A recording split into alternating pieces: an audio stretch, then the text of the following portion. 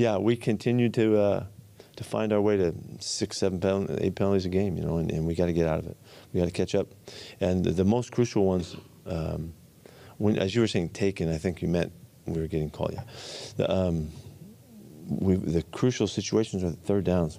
You know, you saw the big 4th down one call. It was a huge penalty. It's a huge penalty, and because we're off the field and all that, those are the kinds of things we have to avoid. You know, we just had some crucial ones in tough situations, and when you extend the drive, it's almost like it's a turnover for them. You know, and certainly we are in control of how we place our hands, so we have to do a better job of it.